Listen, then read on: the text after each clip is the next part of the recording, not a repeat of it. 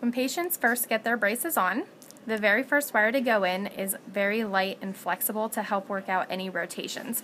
This goes for phase 1 or phase 2, and sometimes just eating foods can pop that wire out of the very back slot of the expander, or if you were in phase 2, out of a brace.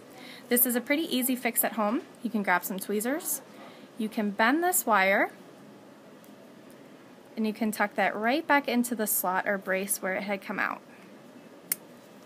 If you have trouble getting that wire back into the slot, you can take some nail clippers and you can snip to the back side of each brace where that wire is coming out of that expander or bracket to make the patient comfortable. Anything that you need to do at home to make the patient more comfortable, we can fix at your next visit.